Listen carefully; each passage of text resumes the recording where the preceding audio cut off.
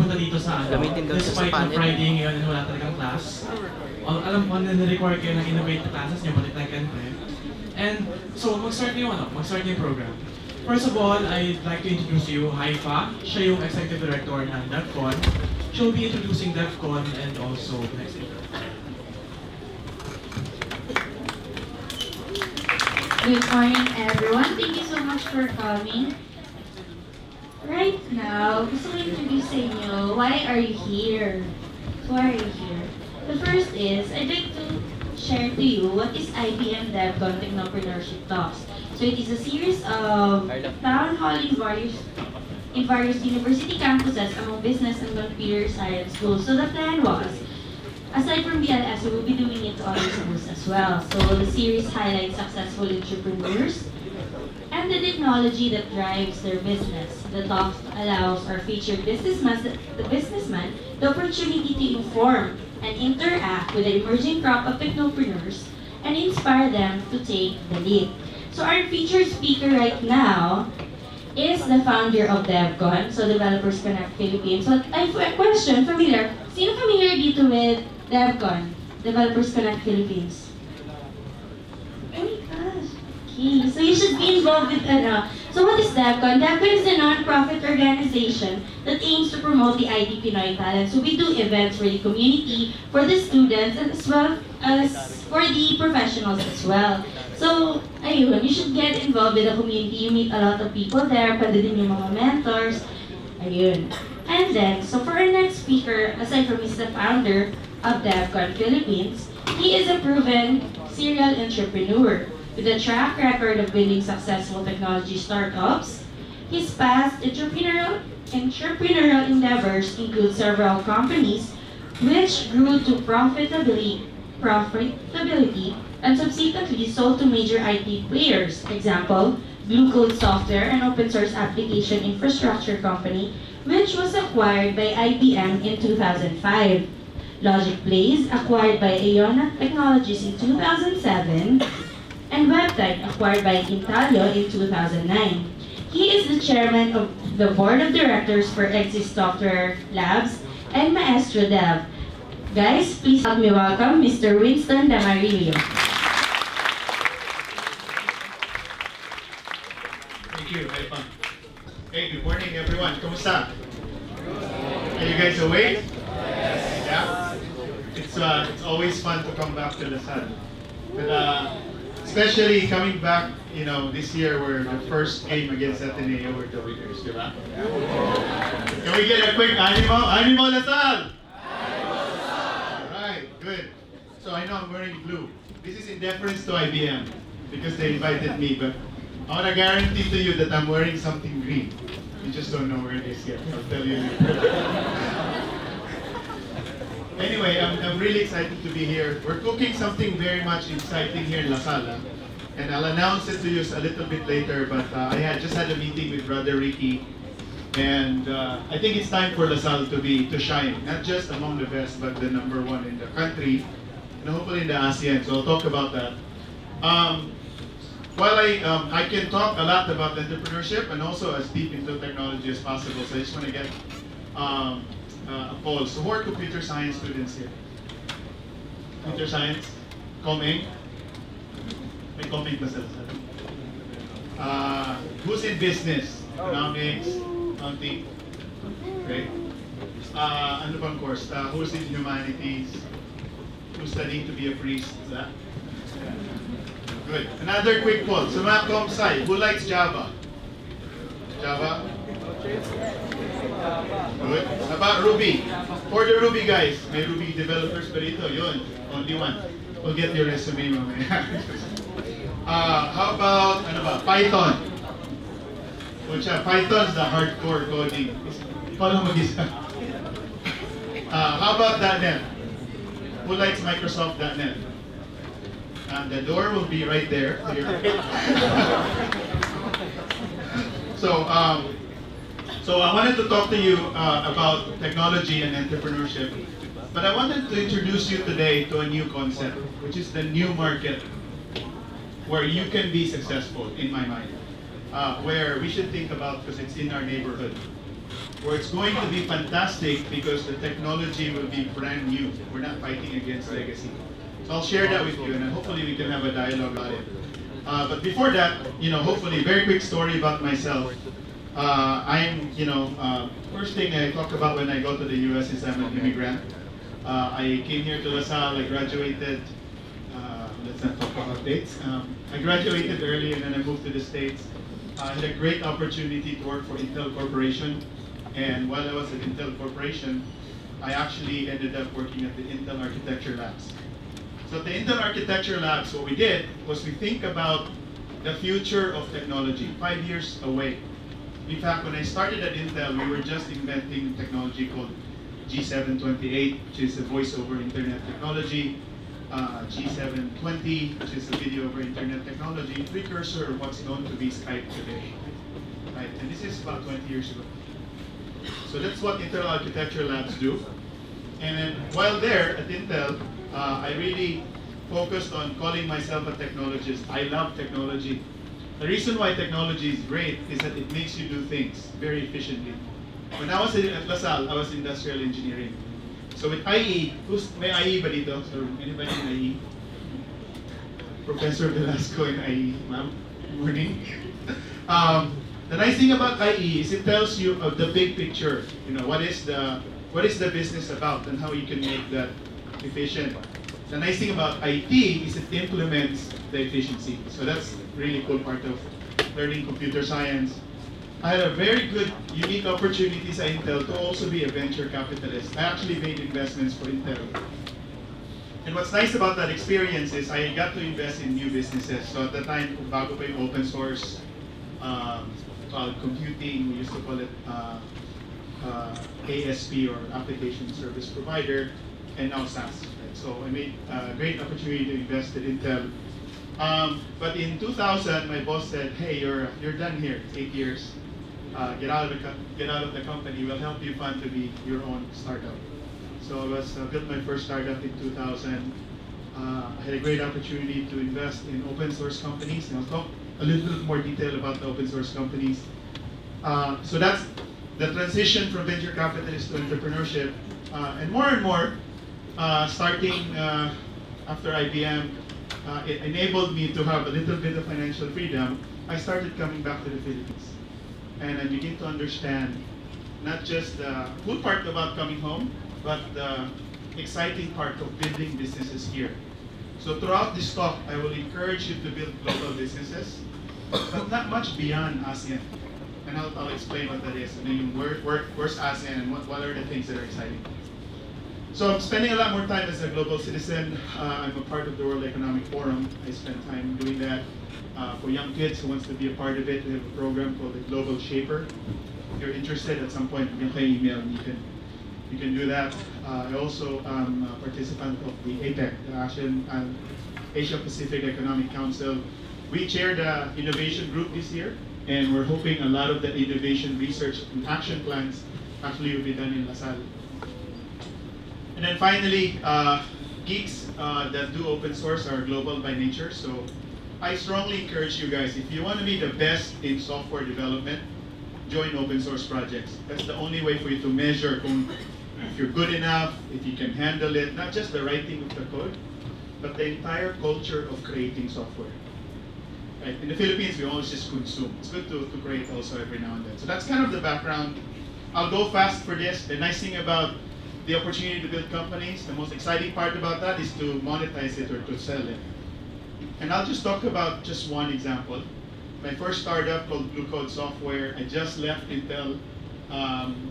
So the lesson for me there is that when I left Intel in 2000, everything is good. It's bubbling, everything's just happening well. And I was at Intel, which is a good brand, and I was at VC, which is a coveted career. So when I built my first startup, I actually failed. Blue Code did not work right away. First Blue Code died. And the reason for that is, at some point in your life, wherever you start, you become arrogant, you take things for granted, and you just don't do the hard work. So Blue Code, number one, did not work, the first version of it. We raised $10 million when we formed it. I hired 50 people right away, and then I built the business plan after. So that's the one thing that you want to think about, is that without hard work, things really don't materialize. It was only when I decided that whatever my startup will be, it's first and foremost going to need to become a business before it's a startup. Right? The one thing I really worry about in the Philippines is everybody's doing this team startup. Like, it sounds cool and I do cool stuff, but nobody can articulate how it becomes a business. I have a personal experience on why that does not work. Right? So whether it's a tech startup or a cool startup or an SNS startup or a social network startup or anything like that, for as long as nobody tells you that this is how I'm going to make money, this is how I'm going to grow, and this is how I'm going to return equity to my shareholders, it's not a business, it's just an idea. So I'm hoping that here at LaSalle, we'll pay a special attention to turning ideas into businesses. And what I've learned from LaSalle, and we're uniquely positioned to do this, no other university in the country can do this, is the combination of business and technology. Right? And that's what we want to accelerate here. Right? Start from that advantage and make it even better, because I can tell you for sure that's the hard part. So with Glue Code, the second time I raised it, I built Glue Code because I didn't want to give up. I mortgaged my house, I sold my Intel stocks, and then I couldn't afford developers in the States anymore. I came to the Philippines and hired developers here. That's how I met Mike. Only then, when life was a little bit tougher, when the pressure is on, and in fact, I was down to 2 more payrolls before the company will shut down, you actually really feel what a company is about, what entrepreneurship is all about. If you're not struggling and hard work doesn't come, you tend to not build the right thing. So, long story short, we took it from that bootstrap to profitability. When we were profitable, we were funded by a venture capitalist again. We kept the money for only 11 months. And on the 11th month, we have offers from Computer Associates, Oracle, and IBM to buy the company. And this is the second part of the story that I haven't shared to anybody else, is that IBM was actually not the highest bidder in terms of buying the company. And when the company was acquired, Computer Associates was gonna pay us whatever it takes to get the company. But when I started talking to my team, my engineers, you guys, right? The engineers, people that build the product, they basically said, sir, we really work hard for this technology. We don't want to go to Computer Associates and put, our software to the grave. Right? They pushed me hard to work with IBM because IBM will take what we have and make it greater. Right? And there's a process at IBM called blue washing. And blue washing is actually a process on an acquiring company that says, number 1, we'll let you be based on who you are because you're good at that. Number 2, we'll give you the resources you need so the advantage of your technology is magnified. And number 3, we want you to feel good about what you do so you continuously do business with IBM. And the nice thing about IBM compared to CA and Oracle is that it was a relatively small acquisition, not billions, right? It's a lot of millions, but not billions. But the one thing that's consistent with IBM is, you meet Steve Mills, Robert LeBlanc, Marie Week, right? These are the senior executives of IBM. They all come down to my 20-headcount startup and met everyone. Right? So this is important because I want you guys to think and love the startup you build.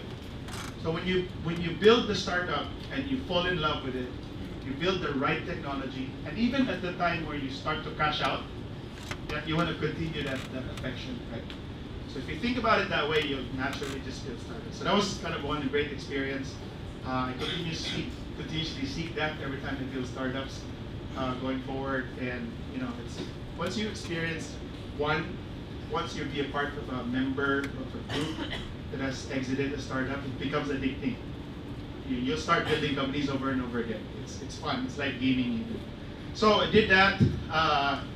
Sold another company called Logic Blaze to eventually Red Hat, and now Webtype. So every 2 years, I was building and selling companies. I still have a lot of companies. There's a new startup called Akaleth Storage. Akaleth is involved in big data. We haven't announced it we're actually gonna feature it at LaSalle first. We're working to collaborate with LaSalle Computer Science to bring big data into LaSalle. And we're doing a project called ULA, the University Learning Acceleration Platform. And that infrastructure of big data will be brought here, the Henry C. building. We're gonna actually create a replica of the internet in LaSalle. So anybody who wants to build natural language processing research, you want to do your own search engine, you want to do analytics on health, we can start doing that. So stay tuned. We're going to ask some of you to volunteer and help. Morph Labs is a cloud computing company. It's one of the top 5 in the world. Stay tuned. There are going to be great announcements about Morph Labs. You know, maybe it'll be number 4 on the list. I built that here. It was started in Cebu, and it's currently run in Manila. Exist Global is our labor of love company. It's the company that always builds startups. It's where everything starts. It's where we incubate. It's where we hire engineers. It's where we teach you open source. It's where we teach you entrepreneurship. And it's also the place where the best and the biggest companies in the Philippines go to have their solutions built. So for instance, St. Luke's entire health platform in digital services is built by Exist.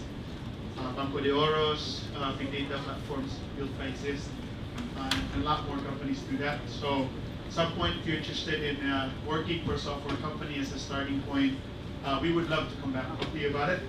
And then MeisterDev is another software company. Basically takes open source methodology of writing software and bring that to data for us. So I currently continuously build startups. Every other day I have a new startup idea. Every other opportunity we're looking to invest in startups. And starting September 20, that investment in startups will predominantly start here at LaSalle. And that's kind of the exciting part for me, at least. It feels like it's coming home. Other things that you do, this is a joke in the States. If you want something done, give it to the busiest guy. It looks like I'm doing a lot of things, and it's just a lot of things because they're all related.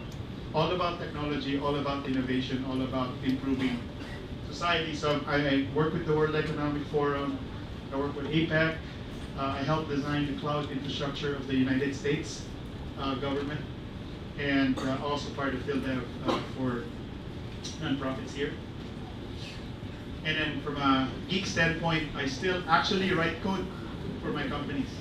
Every now and then they don't accept it, but I still try to write code. So open source projects, I'm a board member of Eclipse, Apache Software Foundation, OpenStack, and then there's new storage technology called Ceph that you should get to know.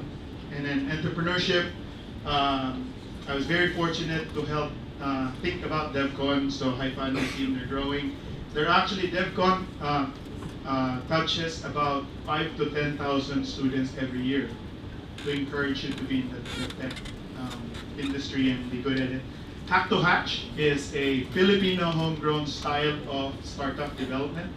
It's built by Filipinos for Filipinos, and it's the best in Filipino entrepreneurs in the world come to the Philippines to do one-to-one mentorship. That's the other thing we're doing. So that's kind of just background. I wanted to talk to you about the ASEAN. Who's familiar about the countries within the ASEAN region? It's not a misspelled Asian. It actually stands for the Association of Southeast Asian Nations. And what's significant about the ASEAN, when you guys think about this from an entrepreneurial standpoint, is the ASEAN is a region of 10 countries that's forming a union similar to the European Union that has about 600 million people within the cluster, that is also the fastest growing economy in the world from a region standpoint. The other thing that's interesting about the ASEAN region is that it's not China, it's not India, it's not the EU, and it's not North America. It's got its own flavor. And that flavor looks like us. And that group looks like it's something that Filipinos can lead. We can set the example. We can be the best country in ASEAN. So it's an opportunity. It's something you should think about. Now, the other part of ASEAN that's really exciting is that as a region, And when you think about digital consumption, Facebook, Twitter, like, you know, she's not paying attention doing Twitter over there, right? Really focused. So we use this a lot now. The ASEAN region, I'm making fun of your classmates. The ASEAN region is the most penetrated in terms of digital.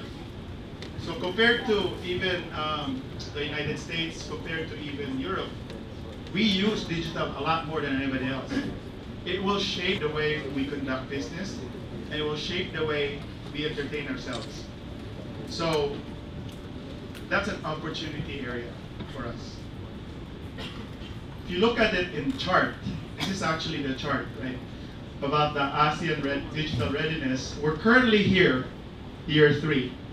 But if you look at it in a very short time, we're going to move from what they call digitally hungry region to a digitally driven nation. In other words, everything we do is driven by the ability of either a service provider, a vendor, an entertainment company to connect you, not just analog but digital. So it opens a new doors, and it now, for the first time, creates an opportunity that is not like the United States. We don't have to try to become Americanized anymore, right? We're gonna become our own consumer. You guys have the opportunity to create the next products and services around that. If you look at us as the largest consumer of digital assets, and if you think about the world today in 60 seconds, right? Millions of emails are sent, about 168 million email per minute is sent, right? There's about 100,000 posts. The other interesting parts of it. 370,000 minutes of Skype call is happening. But this is the internet today. I mean, imagine if this is how intense the internet is today, and we are the largest consumer and we're the fastest growing, this is only going to grow, right? And so if you like to be an entrepreneur, look at all your opportunities. It's big, it's massive, and more importantly, it's exciting. And it's about you. Because, and I'll skip this to a couple of points, because this digitally energized economy, just in the next few years, by 2020, we'll have an age group of 30. More than 50% of ASEANs will be under 30. Right? Old school goes away. Right? Now you're building products and technologies, and software, and entertainment, and gaming, built for your age. Like, think about where you are today, right? When you graduate, and the kind of work you get to do, and the kind of businesses you get to build, and the kind of consumers going to use it. It's going to be fun, right? I don't have, you know, in my generation, I have to explain to my mom how to do a Skype call, or what the hell is like on Facebook. In your case, it will be the norm. People are going to look for it.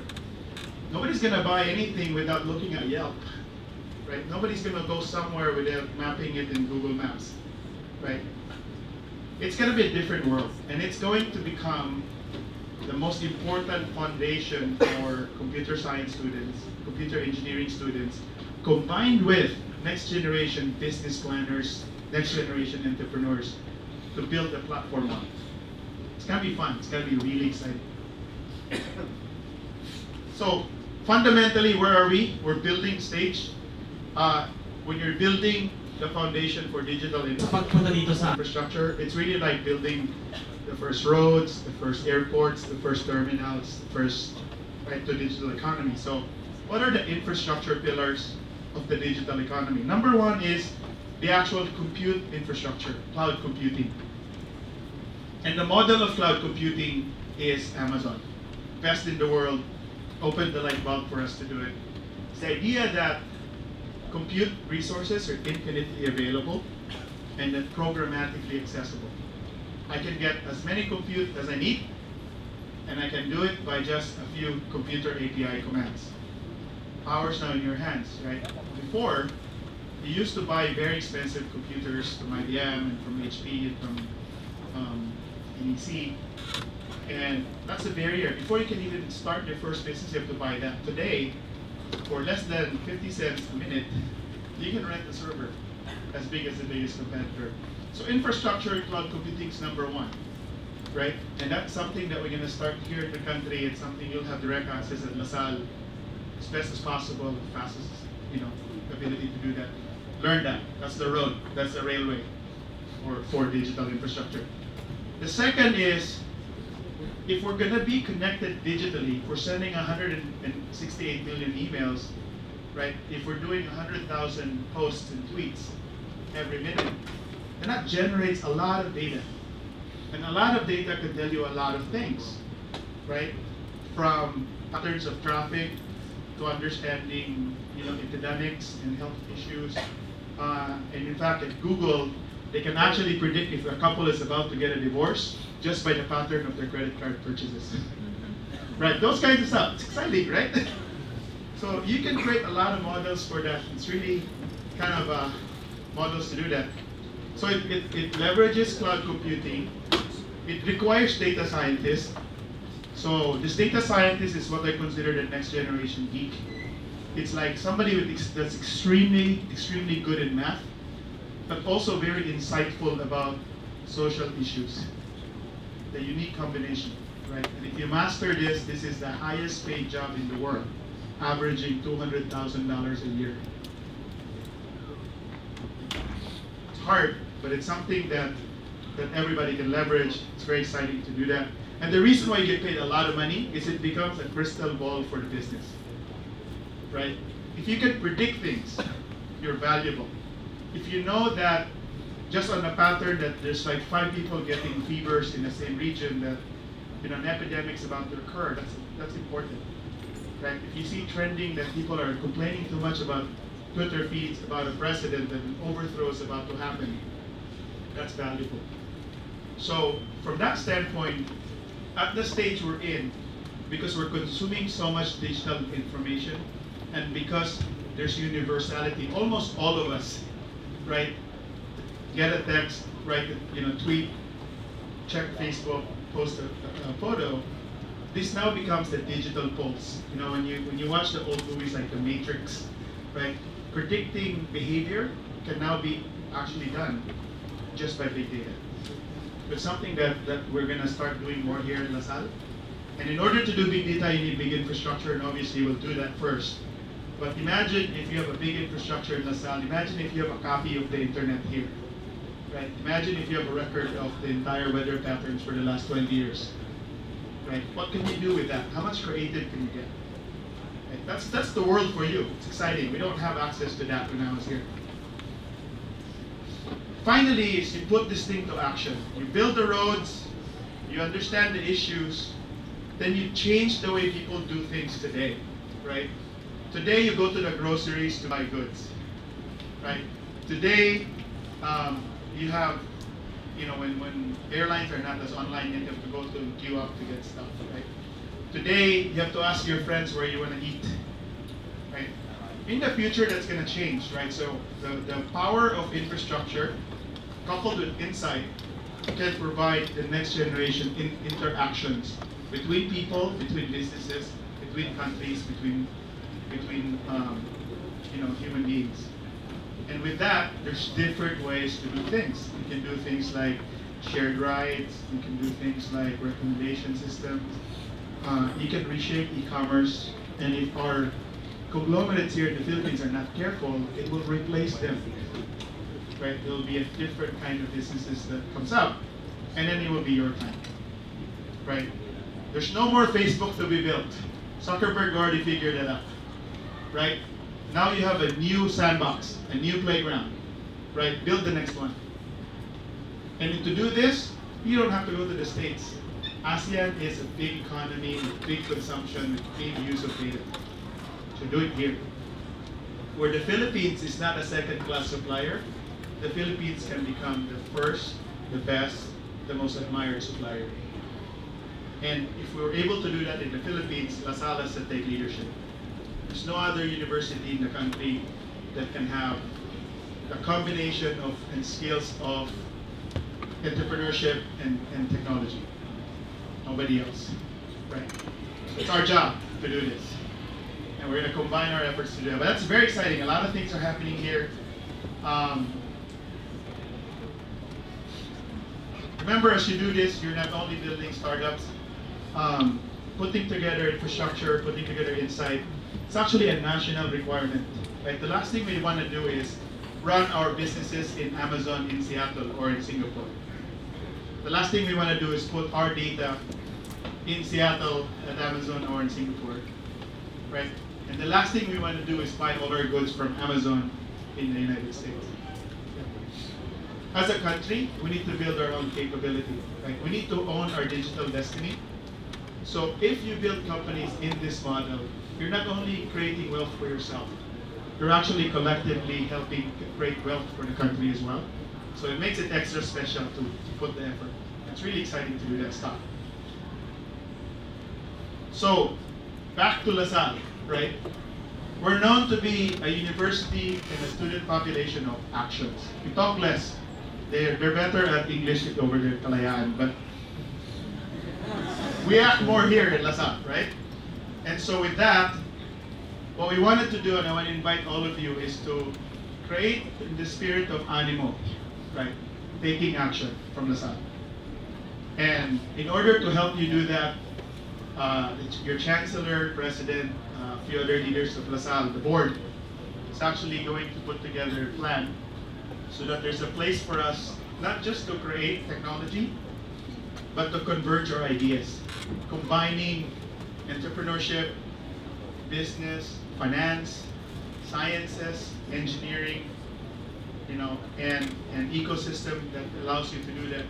And then your alumni is eager to help you, not just to mentor you, but to fund you when there's great ideas, or to connect you to other schools like MIT. And I spent a lot of time doing that as well.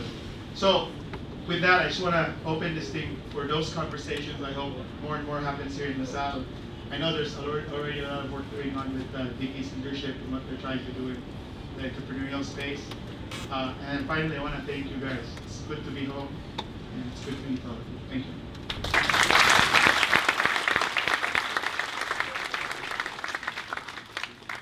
Alright, thank you so much, Sir Wilson. For our next part of the program, I'd like to introduce to you the program manager of IBM. She is a BS Business Admin of UP Diliman. She also got her Master's in Applied Business Economics from University of Asia and the Pacific. She also got her Master's in Business in London School of Business. And she worked in tech for her entire career with PLDT, Ericsson, Emerson, and currently with IBM. Everyone, please help me welcome Ms. Mona Veluz.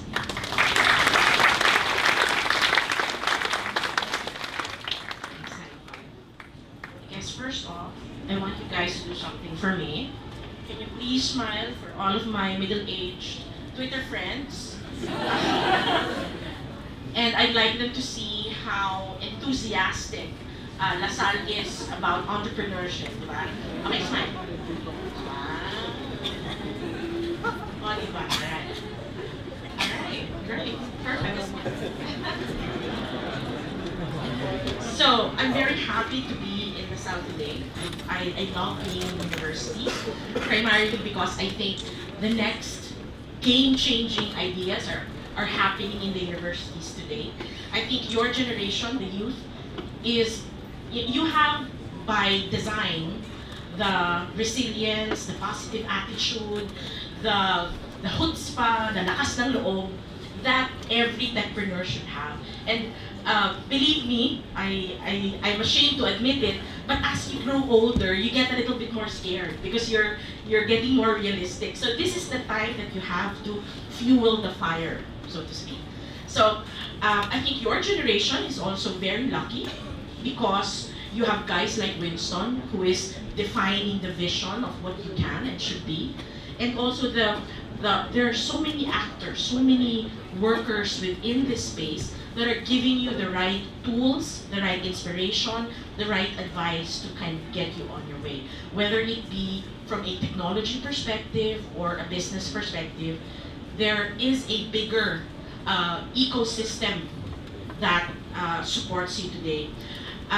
Like Haifa said, my name is Mona Veluz, and I work for IBM. I am the program manager for the IBM Innovation Center, which is one of several global facilities designed to help young startups and students understand technology in general, and for those who are interested in pursuing specific opportunities, we can even help them port over to IBM technologies. So it's one of those spaces where it's a playground really. We have a data center there, and Salle is especially lucky because the technology manager for the facility is one of your instructors, the tall gentleman right there in black and orange, Dr. Pantola, Dr. Alexis Pantola, actually works with the IBM Innovation Center.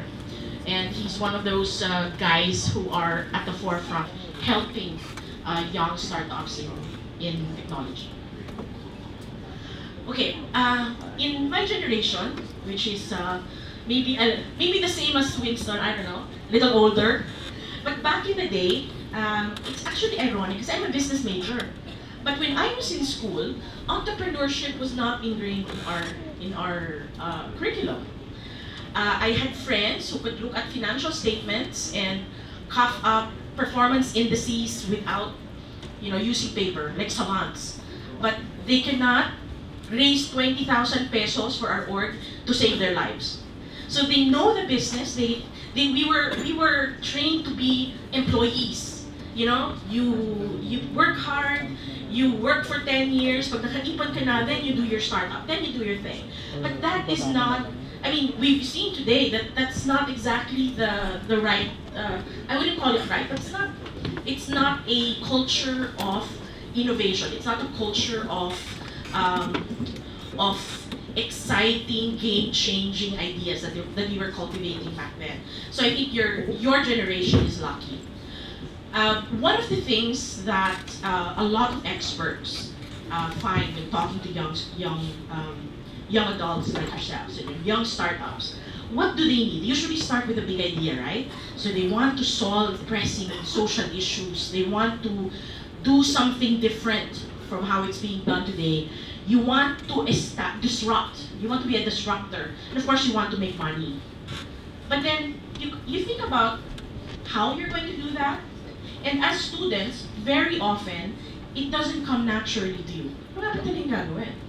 You usually need the mentorship, the training, the guidance of business majors or your mentors here in school, mentors who are already in industry to kind of help you and guide you on your way.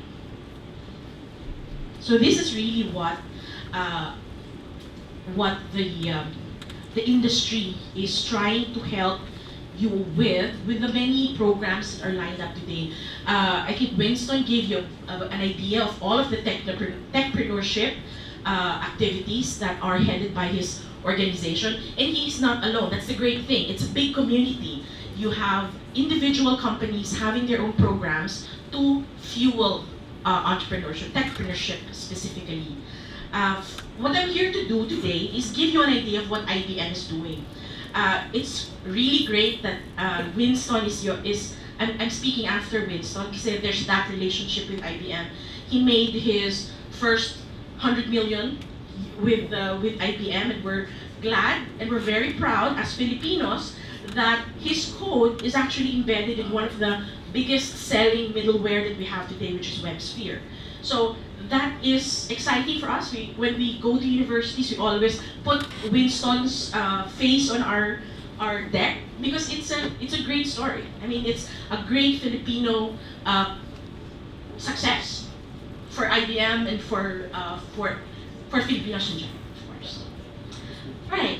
So IBM realized the need to tap into the potential of the entrepreneurs, the students, the young startups, and created in 2011 what we call the Global Entrepreneurship Program. The face of the Global Entrepreneurship Program is the IBM Innovation Center. That's really where we start getting people in. That's really where we start giving you the guidance, giving you the training on technology, and hopefully a little bit of the inspiration. That's why we're here. That's why we try to talk to you and understand what you want to see in the marketplace. In our discussions, we are very excited because aside from the big, the Animo Labs is very exciting. It's like you have your very own bad computer. Because it's this big giant thing that can process a lot of data, so much potential. You can predict stuff. Isn't that exciting?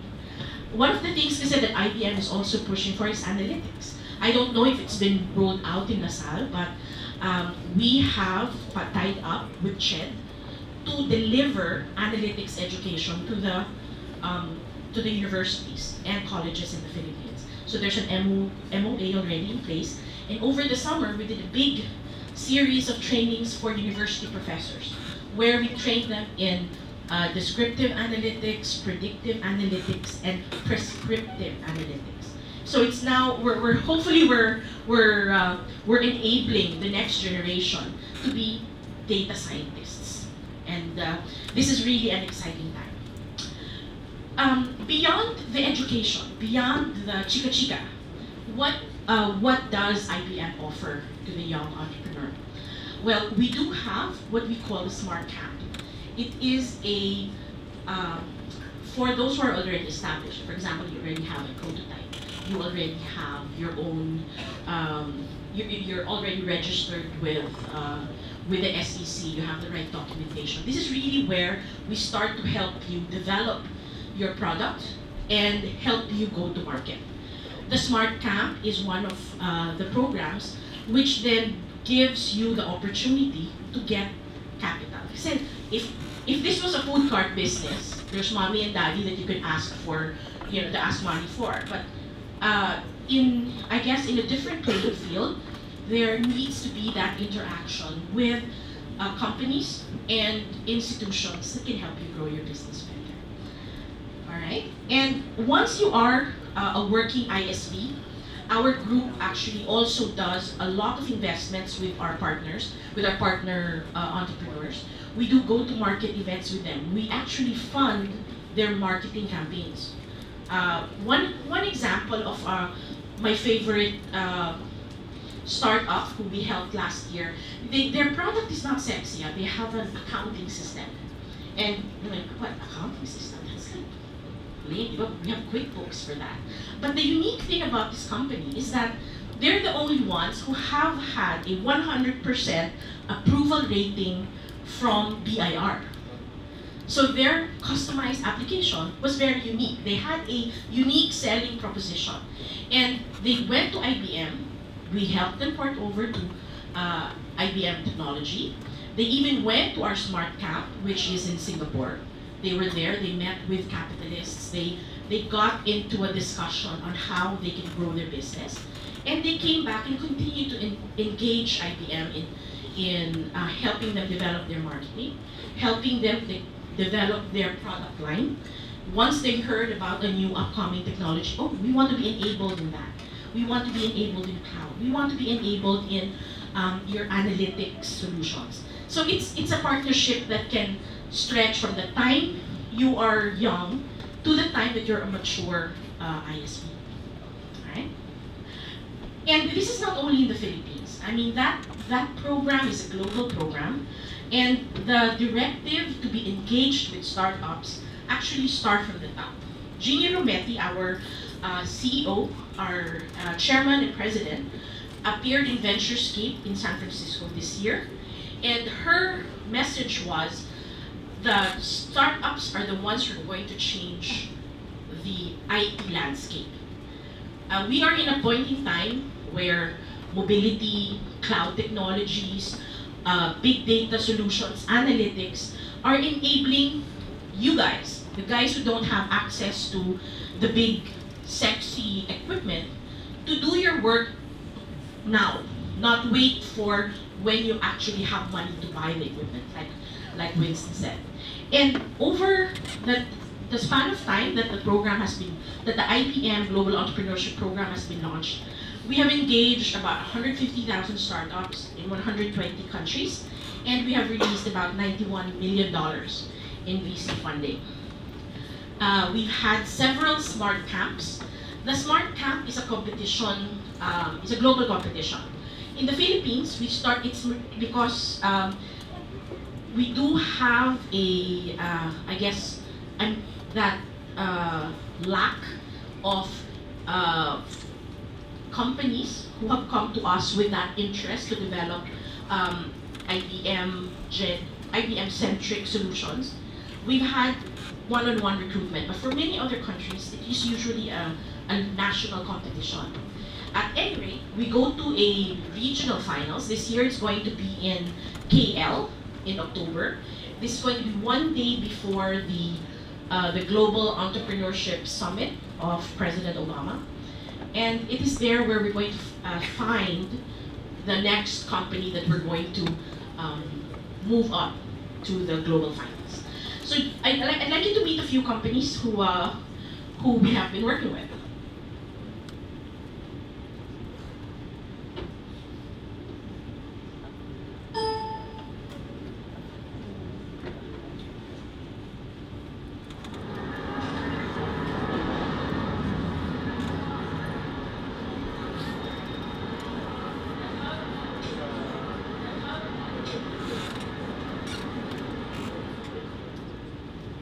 So the company is Localytics. We're an analytics provider for mobile applications. I'm co-founder and CEO. We help the developers of iOS, Android, HTML5, and other smartphone and tablet apps better understand who their users are so that they can make more profitable and better applications. My name is Volodymyr Piguk, and I'm co-founder and CEO of Profitero. We provide our clients, retailers and manufacturers with competitor prices and stock availability information. What Sproxel does is we work with the legitimate pharmaceutical producers to attach technology to their products such that consumers can easily verify the pills that they buy from pharmacies to avoid buying a fake drug. So I'm the first-time entrepreneur, and it's a learning curve. Are we going to be able to raise sufficient funds to build this company? Probably the biggest fear, it's not having paying customers. You don't always know what your exact next move is, but you have to be flexible enough to make it quick. We're now integrated in well over 10,000 apps. We have revenue from some of the top companies in the world. Over 1 million consumers text in to our service to validate the products that they're buying. We have a new client coming on board where we're going to be validating car parts. We definitely see Profitero becoming a provider of the service to maybe 50 or 70, 80% of top 500 retailers. Infrastructure, it's really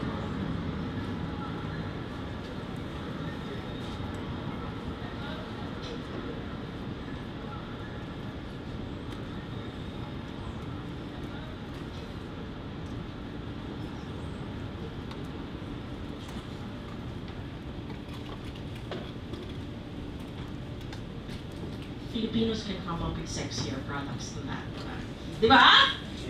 Yeah! I know in a lot of the hackathons and camps and boot camps that we've seen, we've gotten ideas that were really exciting and game-changing, innovative. It's really now up to you guys to kind of take it to the next level, to see your vision through.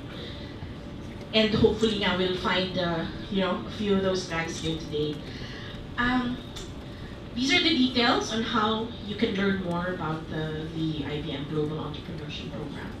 But, and you can take note of that now.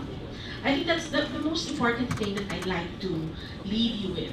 And this is really more my personal insight. My name is Mona Lisa. I hate the name, but that's really my name. And over my life, I've read Da Vinci theories and the concept of Renaissance living. And one of the things that the Da Vinci actually said is the true Renaissance person is peaceful in the face of a change and in the face of ambiguity. So I think being a techpreneur is being a Renaissance person. It's a calling, it's a vocation. It's not a thing to do. It's not one of your options, but it's really a personal belief. It's really a calling, a commitment. And if you are one of those persons, I hope that, I wish you well. I wish you all the luck. And with guys like Winston being your angel here in Salle, I am looking forward to great things coming from Animo Labs and De La Salle University. Thank you very much.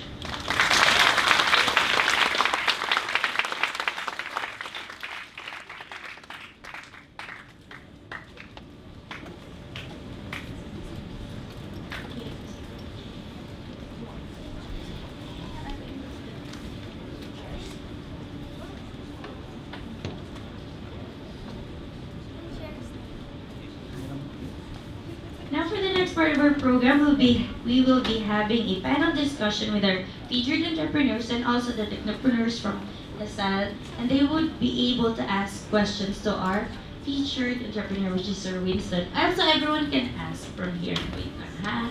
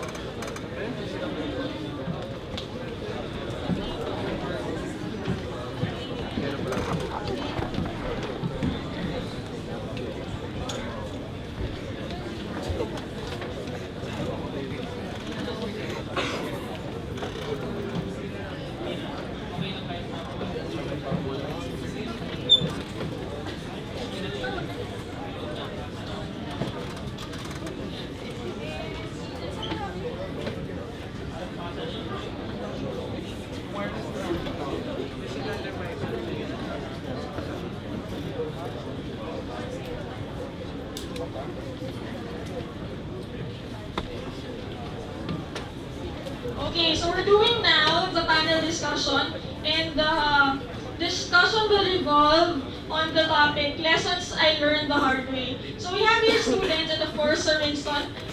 They will be discussing their experiences. These students have been joining startup competitions already, so if you're interested to join in the future, you'll learn from them. And to moderate the discussion, we have the CCS External Affairs Director, Mr. Federico Gonzalez.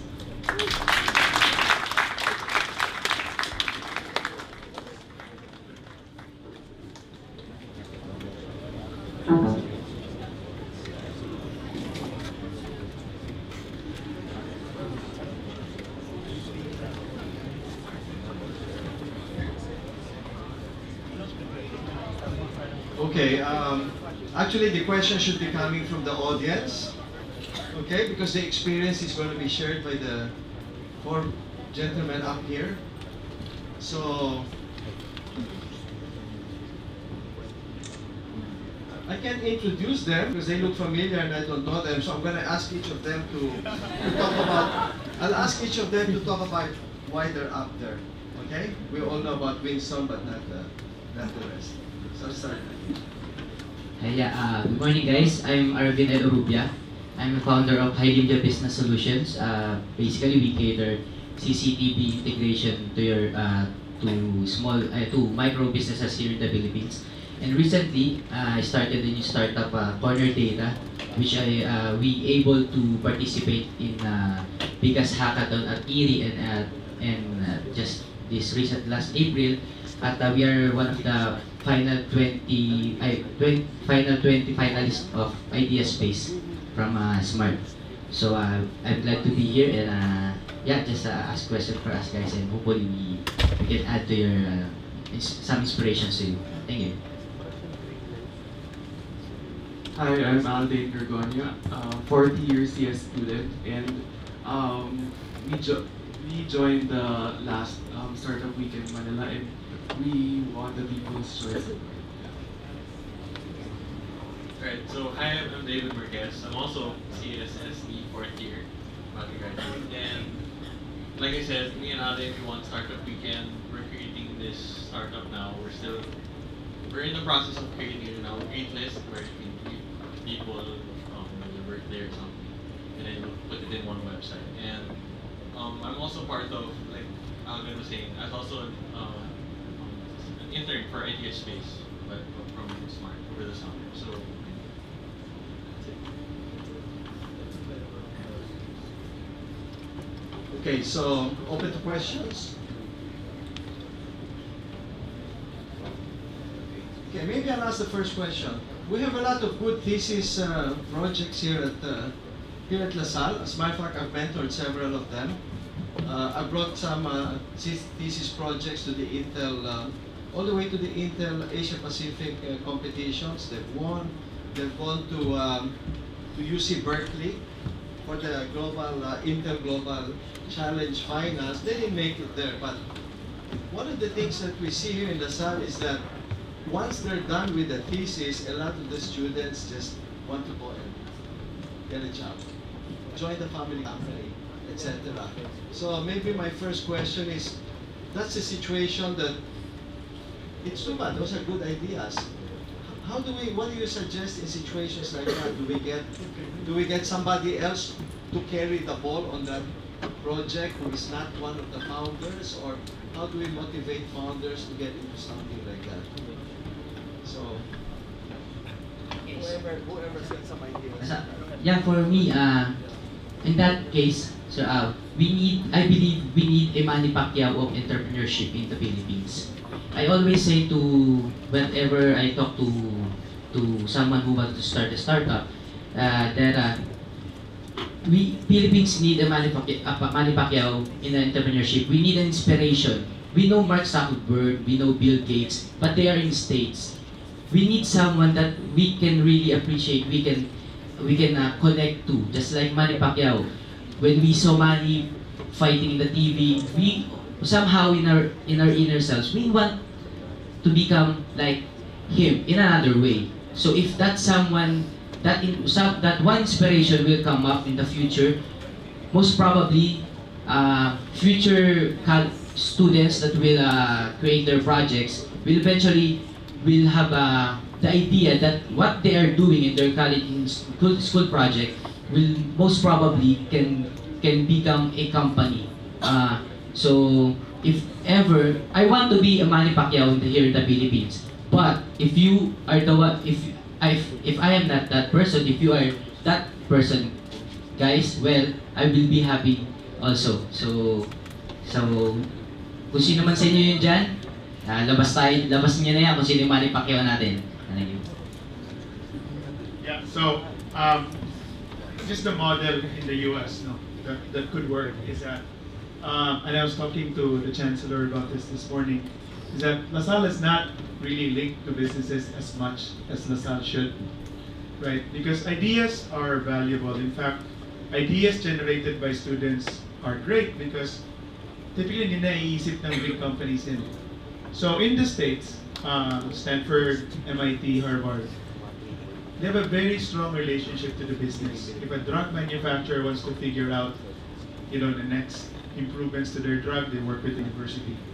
If a bank here wants to understand big data, they work with the university. So that linkage will propagate the model. And just to give you an example, my thesis here at LaSalle is actually to develop the most efficient route solution for the Philippine National Oil Company. So we did it, we get the World Gold Medal Award for it, and PNOC actually used it. So the responsibility goes two ways. One is the university needs to put a concerted effort to connect the businesses. But then for the students, if you're gonna do something hard, and if you want to be the best at it, isipin niyo na lang that this should last longer than my thesis. So just be a little bit more creative, a little bit more enthusiastic of what you do. Make sure it lives. If like I said, if you're gonna spend the effort, make sure it's the best it can possibly be. If you take that attitude, you'll eventually be Manny Pacquiao. He trains hard, right? He's focused on making the best at his craft, and he continuously improves himself. So take that attitude as a student, that whatever you do, right, has to be the best you can possibly make it, and start here. The thesis is a good place to start. Alright, so I'm still undergoing thesis. So who of you are undergoing thesis now? Like, currently? One. Some of you wala pa? Okay. So, like for me, because I'm taking thesis now, it's not just I'm gonna be working for a year and a half. So, parang why not use the effort you did on that thesis, and then you progress on it. You already did something. I don't wanna just drop my thesis and say, okay, I'm done with school and graduate and I'll look for a job. You already put some effort. So for those of you thinking or about to pick one on the topic, pick something that you want to do, not just in your stay in the Salle, but something you want to do in afterwards, something interesting. You never know. Like that could be your job actually. You're doing something really fun, something that you love. At the same time, it's something in your field as well. For me, to answer the question, for me it's like the more on the general thinking of people, because some of the subjects here are more geared towards more research or towards more software programming. So when we look at it, the things we do are just for research purposes or just for software programming purposes for other companies. And what I like about LaSalle now is they give us opportunities to, convert those ideas, convert those research ideas to businesses, like giving us subjects like Innovate, and I think there's going to be a business master's program in computer science, and yeah, and that's it.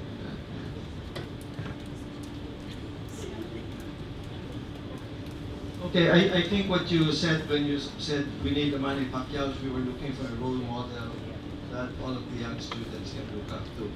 Isn't Winston your role model, or are we looking for somebody who's younger, more prettier? Give us some ideas on that. Like who could be a role model, for example? What I'm trying to say is, Winston and Dado is one of my inspiration here in the Philippines. I knew them because I already on the startup world. Or what I'm trying to say is, I met them because I'm searching for them. But we need someone that will inspire others, even though they are not yet looking in that career path.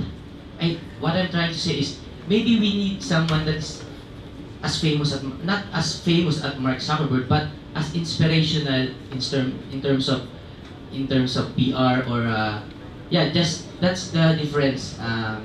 I knew them because I searched for them. We need someone that is already in the pillar, that when someone look at them watching TV, wow. Just like if you're just in high school, you can say that I want to be someday just like that guy. That's what I'm trying to say. We can put on that.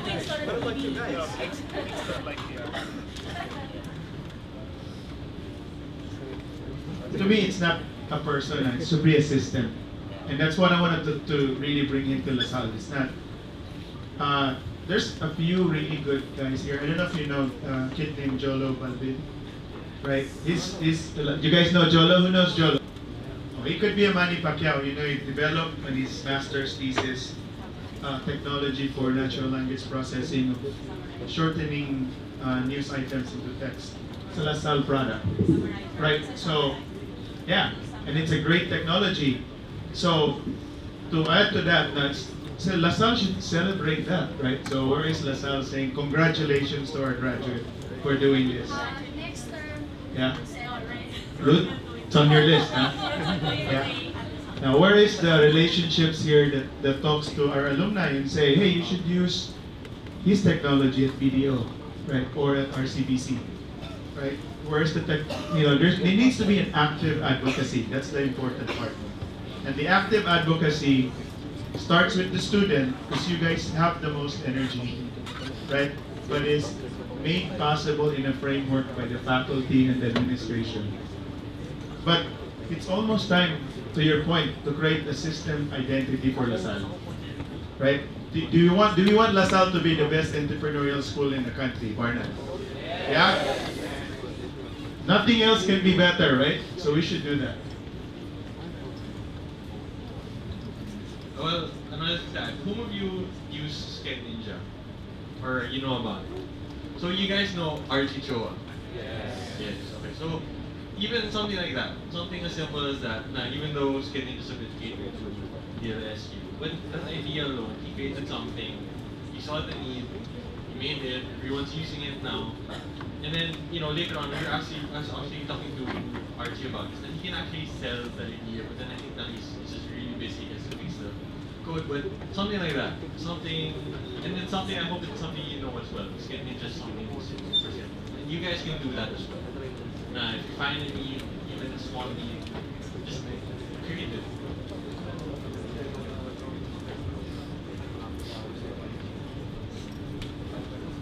Questions from the audience? Okay, come in. Please introduce yourself, please. Get to the microphone. Good morning, sirs. My name is Gabriel Cairo. I'm a senior taking up business management. Basically, in business management, we learn a lot about information technology and business information systems. I'm just curious, like, how can I enhance my knowledge about those topics, especially like how I can implement information technology in my future business endeavors? Yeah, so first of all, knowing that technology helps, right? I always say geek is a special person. You all have to be geeks for it. Be curious about technology is one. But what you could do in your field, because you're in business management, is to help the geeks also figure out business models. The innovation is not only in code.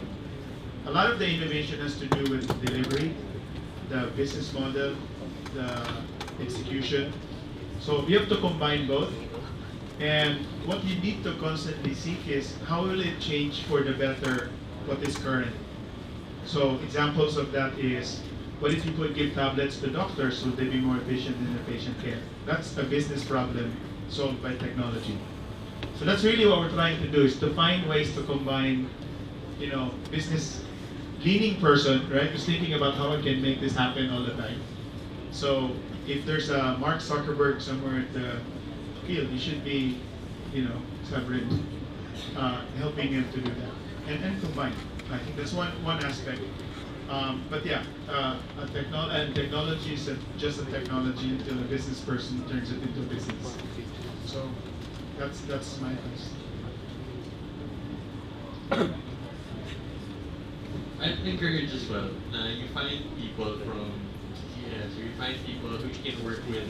Most of these things are just partnerships. Find people you can work with. And the same goes for CCS. Find someone who can do the marketing for you, can do the business models for you. Because I know you guys don't want to work on the financials, etc. You just want to work in your code. But I think there's a lot of potential in the university. There just needs to be this place where both sides can meet and create some businesses. Like, which is good we have Innovate now, right? Where we have half of the class is CCS, half is COB. Then I was talking with someone from Coffee Bean who wants to turn this Coffee Bean and want into a startup hub. So I was thinking, yeah, let's go for it. You know, I'll help there. And I want, you know, if you guys are interested, guys, that's where you can meet people.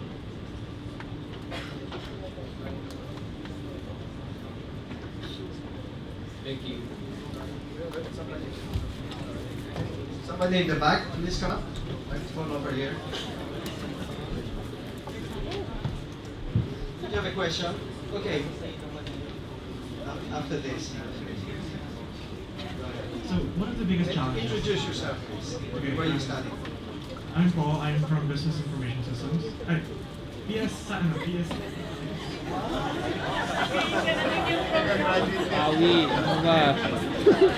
This is what happens pag So, what is the biggest challenges of students, I guess, yung may mga gandang ideas, is where do we go to next? Parang sinasabi nila is, may nagawa na ako, or may gagawin na ako, may magandang idea, and ang problem is, okay, anong gagawin natin to? Parang, sino yung lalapit sa atin? Kung kaya tayo lalapit para i-connect tayo dito or connect tayo doon. Which is, I'm curious if Animo Labs could do that for us. So what we're doing with Animo Labs is just to start it. What completes Animo Labs is your input. Actually, I'm going to invite all of you to help design it. So September 20, we're presenting it to the board and to the alumni to fund Animo Labs. But we don't want to reinvent wheels. If you guys, you have a hacker group here that's working on that. Looks like just people that have attended Startup Weekend. You guys kind of know what to do, right? So what we want to do is take every idea of everybody's collective experience and make it LaSalle, right? And do it at Animo Labs. So let me introduce a couple of people that's going to facilitate it. So Mike Lim, LaSalleite, Chief Technology Officer of Exist. So if you guys want to ask really difficult coding things, it's Mike. And Pam Belen from LaSalle also on the business side naman. So they're the prototypes, right? They're coming here every week on Fridays to actually collect input on how we can make Animo Labs as best as it can possibly be at the Henry C building on the 12th floor. So we're serious about making this real. And making it real includes your design. We're gonna seed it with a very nice building, very nice facility, dedicated LaSallian alumni mentors and funders, and we're bringing our ideas to the campus. If you can help, and if you're interested in helping, we're setting up a Basecamp account so you guys can join it. We'll publish it later on. But let's make it ours, right? And let's make it indigenous innovation. I don't want to copy an idea somewhere else. We'll learn from the ideas all over the place, but make it LaSalle. So that's the thought. Now, the goal for Animo Labs is, number one, the simplest thing. It's just a venue to collaborate and talk. It's a big space. I don't know if you've seen the 12th floor at the building. We get close to half of that, facing Manila Bay. It's a big place. It's got great support. We're actually building the first ever university cloud computing, a very highly replicated data storage environment in that space.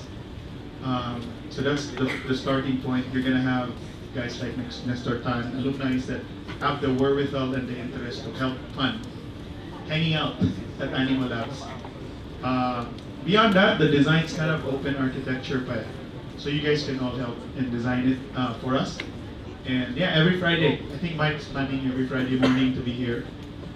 Maybe what we'll do is do a community brainstorm, so some of you can attend.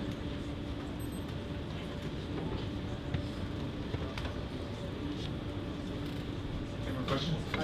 Ida? Ma'am Ida, I used to study. Ingatan niyo yan, terror yun.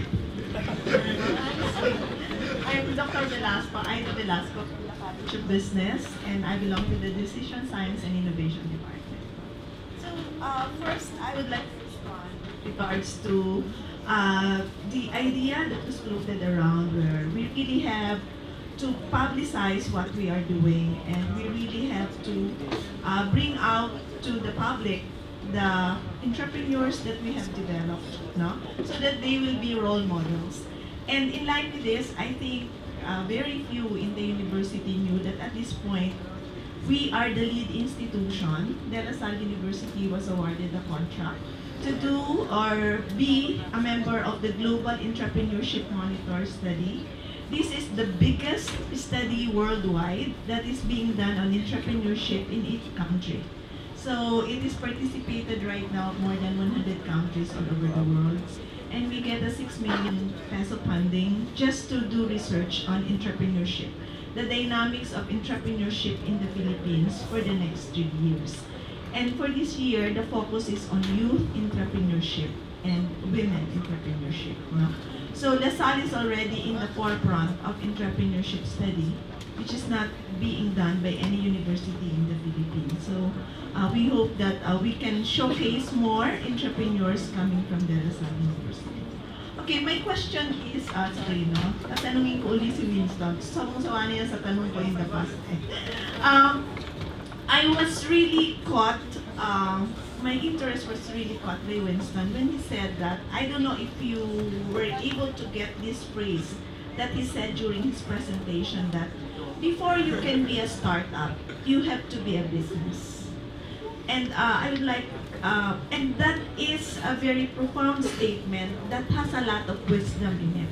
And I think it will, I would like Winston to expound on it more, because this is one thing that most students forget. You have the idea, but you forgot the business model. So in the process, the idea just becomes an idea. And sad to say, it just sat in the library. That you have to get permit to tap into that idea before any student can read your thesis. Sometimes it's very difficult to just pull out the thesis from the library. No? So maybe we can request Winston to expound more on that, because this is something that he has done, something that made him very successful. That sometimes those short phrases, we tend to ignore it. But these are the catchphrases, no, that students like you should be able to remember when you get out of this room. Okay. Thank you. Thank you. So I remember it because it, was painful experience not to follow that model, right? There's actually, if you guys wanna even expound on this, there's a book by Collins called Good to Great, and it talks about the 3 concentric circles that creates a successful company. Number 1 is, what is your passion? Number 2, the second of that concentric circle is, what drives your economic model? And the third is, what momentum will carry it forward to sustainability. So if you read that book, and you should probably make it mandatory for your class, it speaks about, because an idea you can get excited in. You call that a hobby if it's not a business. But if that hobby, tends to get people to pay you money for it, then that hobby you can fund some more and build more stuff, right? And if you can envision that hobby to go beyond the place you're working, then it becomes a business. I think the other thing to add to that is, ideas can stay as an idea. You can, be excited about writing that code and then happy and have the satisfaction that you completed the code. But just say it's a code. At some point, it's a feature of a product. At some point. The only thing that I would caution is, before you launch into an endeavor like fundraising, which Mona mentioned, right? Before you use your friends and families and fools' money, you should make it a point that you yourself believe it's a business. Because the one thing that entrepreneurs do is, we're optimistic by default, right? We think everything can be done. We have a responsibility when we start taking other people's money, right? And take that really seriously, because an entrepreneur always needs backing. And the last thing you want to be cautious about is to not disrupt that trust, right, from investors. Lalo na dito sa Pilipinas, very few investors, right? And we don't want to break that trust. So extra emphasis on, before you call it a business, make sure you yourself believe it's a business. For young people, mentorship helps. And I think you guys already have in your mind how we're going to turn this into a business. So more dialogue, more conversations, more teachings from the professors here to do that. I also encourage actually faculties to start building your own startups as well. Start to teach entrepreneurship when you're not. That's one thing that the US universities try to do as well. They actually get their faculties to be board advisors, stuff like that. Can I add one thing more? Okay, yes, business model and how your idea will be profitable is very important. But please don't let that what you don't know stops you. If what you have, prototype or small projects, just put it out there. No, let it go. Don't be afraid if it fails. There's no perfect first step. We all start in a simple thing. And kung hindi man natin paalam, so wag nating hayaang hindi natin subukan yung unang hakbang. So my advice is just do it. And along the way, we will learn. Now, what we need to learn, just let go of the fear, whatever it is, just do it. Put it out there. There's so many things out here in the Philippines right now na wala pa noong 2009 or 2006. There's a lot of competition, hackathon, big support from IBM, Microsoft, so many things. Just be involved on that, and along the way, we will learn what we need to learn. You know, one of the questions that I often hear from students, especially those that have finished, is that this dilemma that they face. Should I get a job and work on my idea at night and on weekends, and maybe it will, and then maybe I'll shift to that? Or do you recommend really focus on that idea and work on it? Don't work first. That's a question we hear often from students, and your comments on that, please. So this is actually a question I asked, and I was under idea space, and I was talking to Earl Valencia, if you haven't met him. So I was asking him, should I actually, right after graduation, should I work on this idea, or should I go for experience first? Should I go for corporate? And the thing he said was, it was just really practical, I guess. So if your idea is good for the next 2 to 3 years only, if that's how long it's gonna take, or if that's how long it's gonna run, work on it already. But if you think your startup or your idea is going to be for a 5, 10-year thing, go work first in corporate, and then when you figure out that you got experience, a bit more experience, you have a bit more structure and personally and creatively, and then you can work on your idea. So I think that was the answer I got from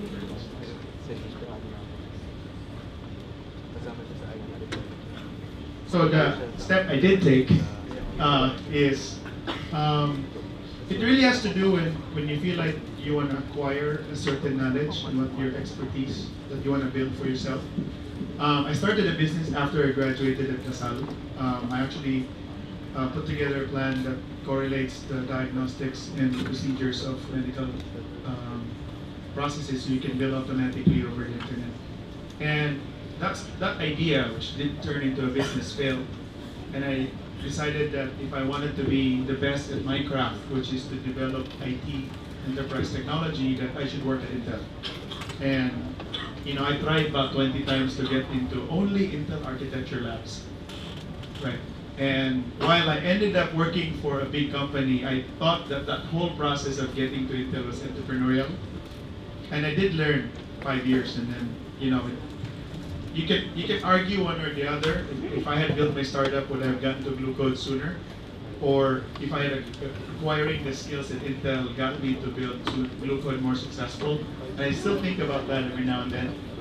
But I think the key difference there was that an entrepreneur is an entrepreneur.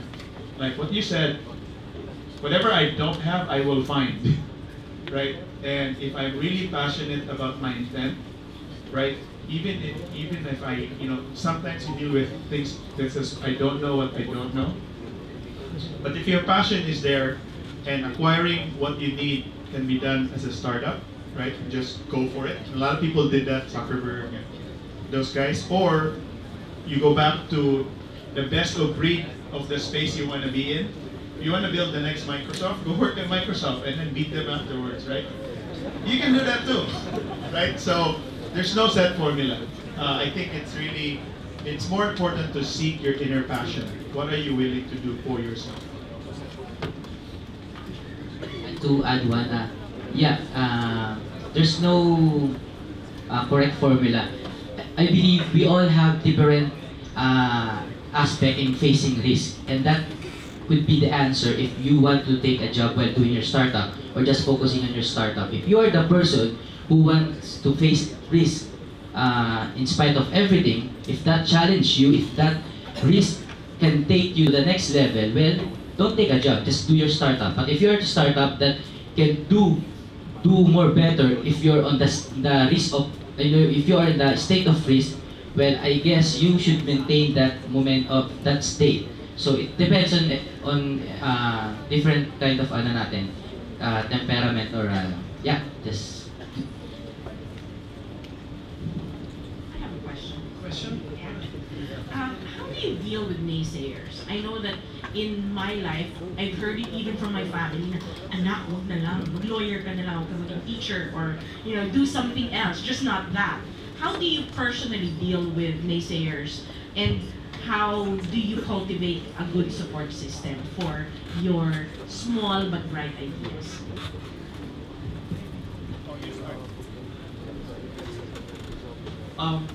I just want to share our experience in Startup Weekend. We came into Startup Weekend having an idea of List, which was a place where people can record their greetings for one person online. And then during the weekend, well, mentors came in, some said, oh, this idea is great, you should make this a mobile app. And then another mentor came in, oh, this is great, you should make it a website, don't make it a mobile app at all. So we were like, what? And then there were seminars about how to make a business model, and then we thought about, we don't have a business model yet, so we thought about making paid greetings or having artwork at the back and then paying for the theme, whatever. And then we pivoted to a lot of many ways in the while we were in the weekend. And at the end, what happened was we just scratched everything and then we stuck to the core idea. So what for me, just have a core and just stick to it. If you think that's good, just like what you said, just do it. And yeah, if people say that it's bad or it's not going to work, I mean, I think for me it's going to work. So I'm going to stick it and I'm going to fight for it. I think you have to understand the context of who's saying no, right? Because no is really an unconverted yes at the moment. But people say no, and if they're just saying no uninformed, you can disregard that. But some people say no for the right reasons as well. So either you try to convince that person, or you take that input. But you have to qualify who's saying no. I think it would be the addition to that statement.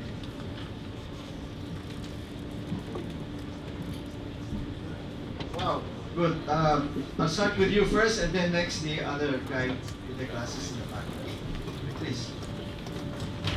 Just get on deck so you can cover it. So my name is University fourth year taking on CSE. So my question is, what are the biggest challenges when starting a startup? Like, actually, it's a fear about. I mean, what are the possible things that may happen that you could advise people, since we really don't know what to expect?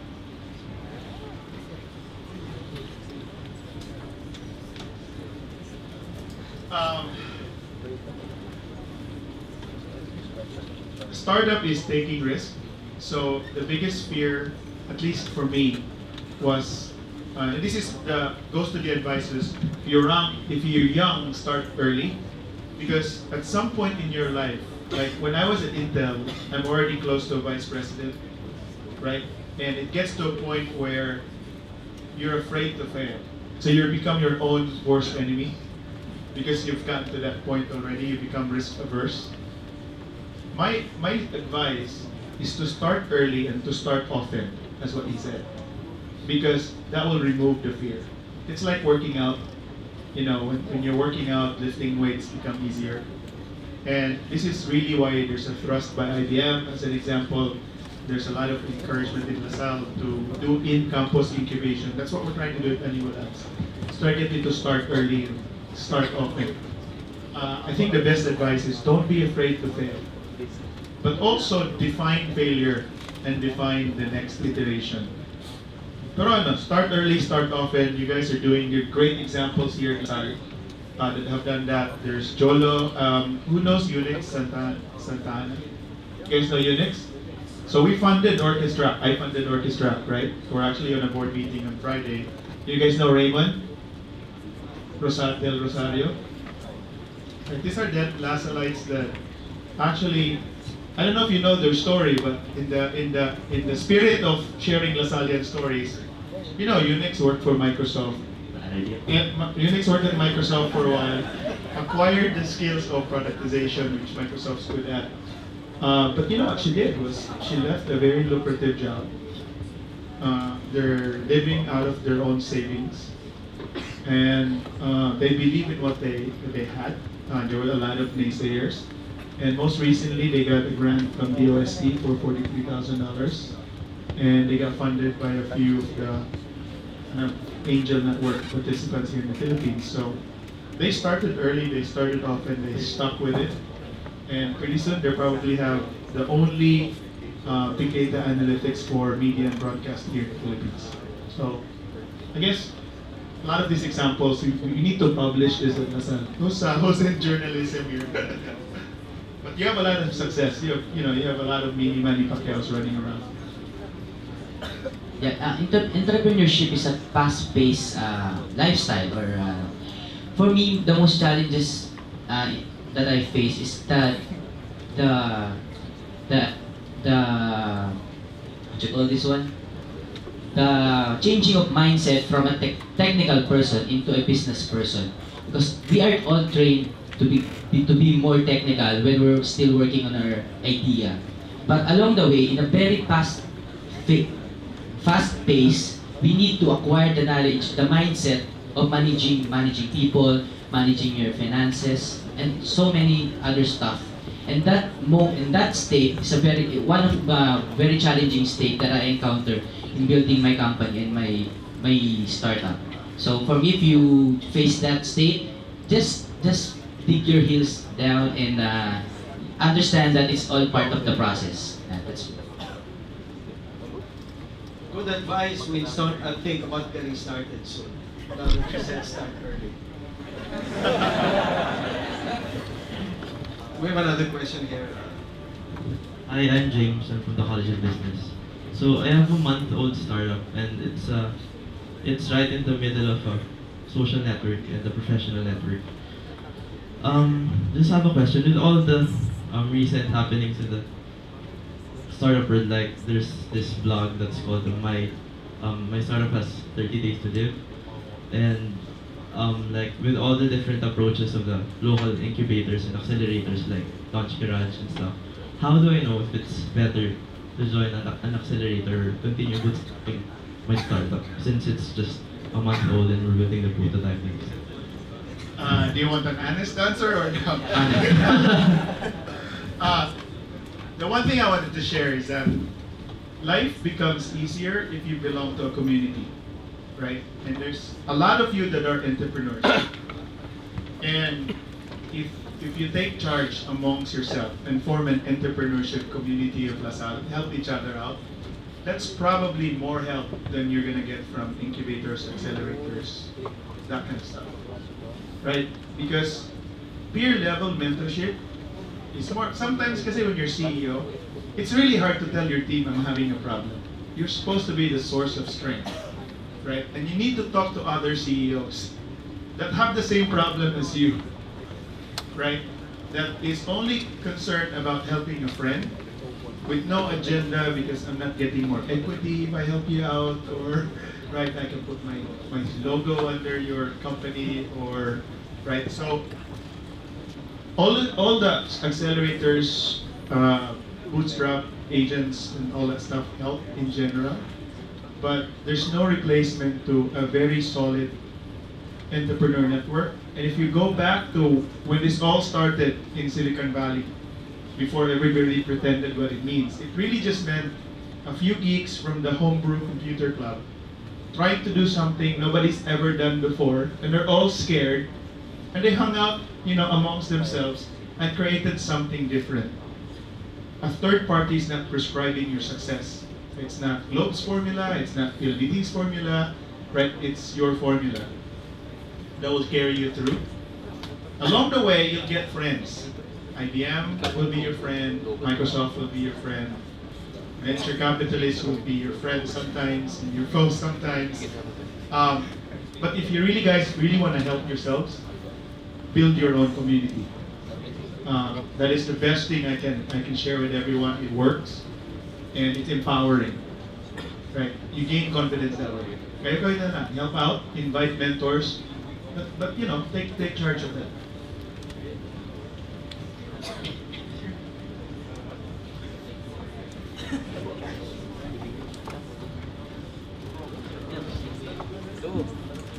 How much time do we have? Okay, we've got about 10 more minutes, and but that's a very concrete answer to the question of Ona. How to establish that support system. But somebody's gonna carry that ball and run with it here at Salle. It's support system, group of entrepreneurs, etc. So we'll work on that for that answer. We haven't heard from anyone up here. If I'm not mistaken, these are the coders. That's the. The guys who raised their hands when Winston asked about Java and Ruby, and who was it that said, if you're gonna study anything, study coding above all? Was that Mark Zuckerberg or Bill Gates or? So I get a question. Let's come up.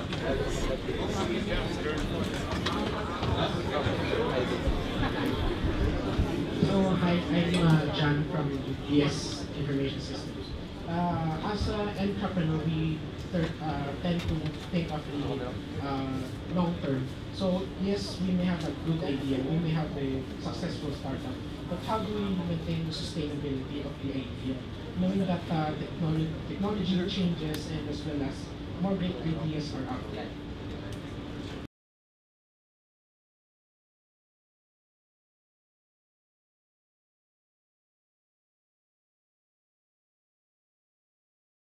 Knowing that you have